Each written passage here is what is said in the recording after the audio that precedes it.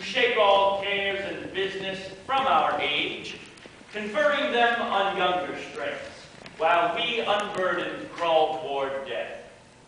Our son of Cornwall, and you, our no less loving son of Albany, we have this hour a constant will to publish our several daughters' dowers, so that future strife may be prevented now. The princes, France and Burgundy, great rivals in our youngest daughter's love, long in our court have made their amorous sojourn, and here today are to be answered. Tell me, my daughters, which of you shall we say doth love us most, that we our largest bounty may extend? God